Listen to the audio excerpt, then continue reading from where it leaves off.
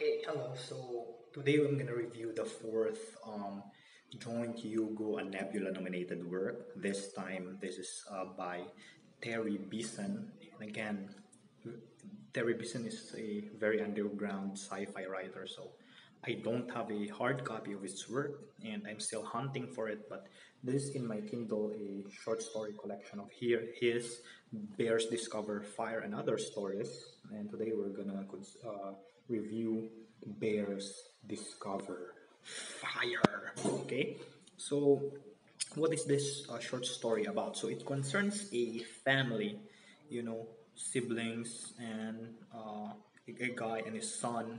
One day, they had a flat tire, and then they were trying. It was night, it was dark. They were trying to fix it, and then suddenly they noticed that these bears, they're holding these branches and twigs with fire in them. Okay, and then eventually it became a sensation in the neighborhood that indeed, just like the title suggests, the bears have indeed discovered fire. And so it was all the ruckus in their town. The police were trying to distance the folks from the bears who are bringing fire because they could be dangerous. They noticed that the bears have stopped hibernating because instead of going somewhere, they gather into this group, and then near a fireplace like that, just like human beings. And you know, they had this grandmother who initially hated bears, which they left in some sort of a home for the aged type of thing. And then they visited her one time.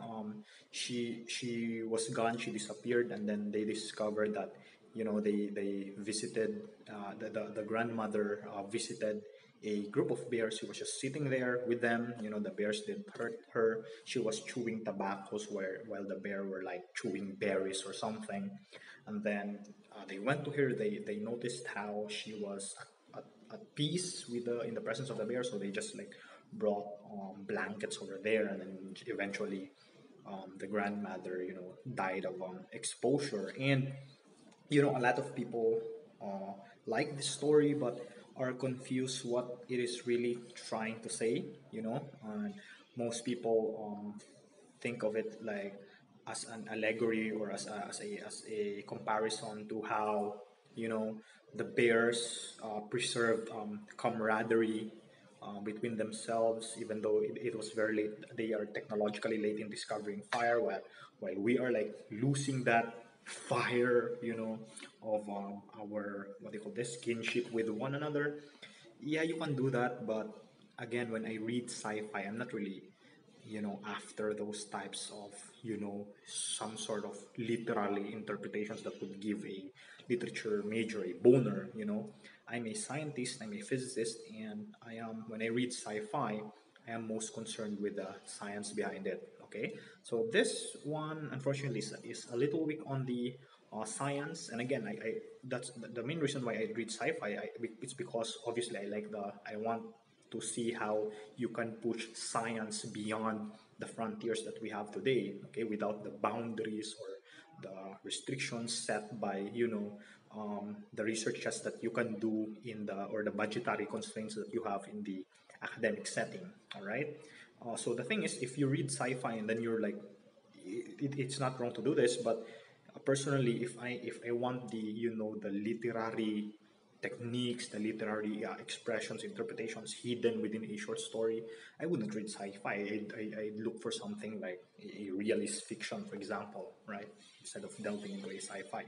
So even though the science here is not that strong typically, right? I still loved it because while I was reading the story, it got me thinking about the possibilities of, yeah, what if bears, what if any animal in general discover fire, because the fire thing, the capabilities of controlling a fire, taming it, and using it to help us in our daily lives, that is something that is uniquely human. Okay, and we really believe that no one has tamed it. So what are the ramifications in our society if animals begin discovering fire. Like, yeah, do we encourage them? Do we help them? Do we like stop them in their tracks like that? Thankfully, for our case, human beings, when we began discovering fire, no one pushed us into doing that. No one stopped us from discovering it. And in fact, in the early times, the discovery of fire, it really helped a lot in our civilization. you know like, for example, due to fire, it helped us in our, let's say, defenses against the some predators. It helped us, extend our activities late into the night, because instead of like sleeping when it gets dark, like you look at chickens, right? If you've seen chickens, like, they do something during the day when the light is up, but in the dark they do nothing, right? So imagine if us humans couldn't extend our activities beyond daylight, right? So fire, when we discovered fire, we were able to do that because we had now lighting, even though it is already evening, even though it is already during the night. Okay, so it is in that way, it is very relevant. It helped us widen our palate, our diet, because it allowed us to cook. So even instead of like wasting energy chewing very hard raw meat, like, have you tried eating that? We learned to cook, and in cooking, we were able to conserve energy in digesting these foods. We were able to kill bacteria that would otherwise be present if you eat them raw, right? And so on. So fire is really did a lot to further our civilization. So the thing is, what is now the status when it comes to fire in relation to other animals? And again, thanks to this short story, and again, this is why I read sci-fi. Thanks to this story, I began, looking up at the, which animals were able to discover fire. Like, how far are they from taming this very important, concept of fire, right? And what I did is, first, of course, you see, like, I found this video of an ape, right? Bonobo something, but yeah, he can do fire. He can like operate lighter. He can cook his own, what they call that, marshmallow you put on the fire, s'mores, I think, and then he eats it. Yeah, it's very cute and all, but what I'm interested in is, you know animals discovering fire in a natural way. Like, no one is, because in that video, like, the monkey, the ape has this trainer who's like, oh yeah, use this lighter, put out the fire, like that. No, that's not what I'm looking for. I was looking for things that are a little bit natural. Okay, and that led me to this paper in 2010. Okay, this paper is a study. So let me read it. Reaction to fire by savanna chimpanzees at Fongoli, Senegal. Conceptualization of fire behavior on the case for chimpanzee model. Okay, so here, so it's a fairly short paper published in the American Journal of Physical Anthropology. But the main thesis of the paper is that they discovered that chimpanzees already has this basic first step in the mastery of fire. Okay, because they reasoned, here in the second page of their paper. Okay, they said that in order to master fire, there are like certain stages that you need to undergo. Okay, so I believe it's in page 4, right, somewhere here. The stages that you need, okay, so that you can master fire. So the first one, the first stage, they call this the cognitive stages. It's called the conceptualization of fire. That is an understanding of the behavior of fire under varying conditions that would allow one to predict its movement, thus permitting activity in close proximity to the fire. Okay, and this is very important because other animals, when they see fire, they think of it as like, hot, something dangerous. And in fact, I don't know, I think some of them think of it as another living animal, a predator that is after them. So most animals, when they see fire, they like scurry away, right? They run away. The nice thing is that in these chimpanzees, they claim, are already able to master this first step, because during wildfires, there are these controlled wildfires that they do to clean up an area that they could use later on for farming. Most animals, when they do that wildfire thing, they like run away, very stressed, very scared. But they claim that the chimpanzees here, they're like, so chill, you know. They're like, when they see the fire, they're like, ah, I know the thing, like I know it will go here and so on. So they already have this first stage, you know, the conceptualization of fire. They understand its movement, they can predict where it goes, and so on. The second one and the third, they don't have that. We humans do.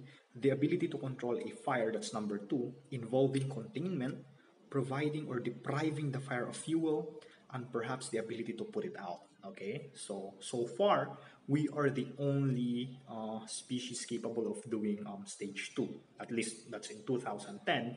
And then number three, the third stage, the ability to start a fire. Okay, and of course the first stage is a prerequisite of the numbers two and three, and it is claimed that, of course, and of course, that's why we are now here in the state of this civilization. We've mastered those three stages. This chimpanzee, according to this paper, they were already able to do stage one. But the most interesting thing that I found is that in 2017, right, another paper, this one, okay, this one came out in 2017 in the Journal of Ethnobiology, and it is entitled Intentional Fire Spreading by Firehawk Raptors in Northern Australia. Okay, and the awesome thing about this is that, you know, the chimpanzees, they just react at the presence of fire. These guys, these firehawk raptors, they actually, this paper observed, they actually spread the fire, you know, they help in the spreading of the fire. They, so what happens is, when it is very hot, typically the start of a wildfire, and then the fire is already starting, these birds would like pick twigs that are burning, you know, they will bring it in their beaks, they will put it in other areas so that the fire could spread. Okay, so they are really spreading the fire themselves, and in fact you can argue that, you know, they're already in the stage two of that stage that we've been talking about, right? Because they are able to spread the fire themselves. Why do they do that? They do that because they observe that during a fire it leaves a lot of like preys running that they can hunt, right? Or in fact, I don't know, maybe sometimes they scavenge the ones that are left behind, but typically when the fire is there, these preys come running, and then they get them, you know. So they were able to observe that, if I make the fire spread free food, right? So yeah, so again, just reading this sci-fi short story, Bears Discover Fire, you know, it urged me, it got me into thinking about the possibilities of, you know, other species other than human beings discovering fire. And that, in my opinion, is the importance, the essence of science fiction. Okay, at least as a scientist, again, when I read it, again, I appreciate if there are like metaphors and so on that are hidden within, you know, but mainly I read science fiction for the science, okay, for the things that for the ideas and the concepts that it offers, that I wouldn't have, like, you know, thought of if I hadn't read, like if I hadn't read Bears Discover Fire, I wouldn't have like seen these two papers, right? Because again, I'm a physicist. Like what does a physicist, you know, what's his business doing in a journal of anthropology or ethnobiology, right? And again, you can argue, yeah, eventually you will discover that no, there are a lot of, you know, things that are interested in science, and these things, it wouldn't have, you know, gone under my radar, but thanks to this story, you know, right here, I was able to read them. And again, currently now I know that there are certain types of species that indeed could react like we do and can spread fire, right?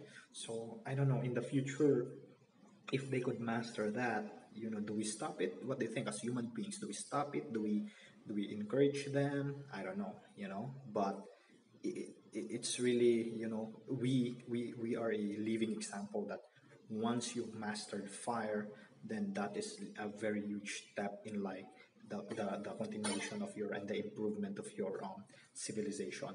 Okay, so again, thanks for watching. I hope you learned something in this video, and for the next one, I think we only have 5 short stories left that are jointly nominated for Hugo and Nebula, and I'm gonna review them next. Okay, so again, thanks for watching, and I'll see you in the next science fiction video.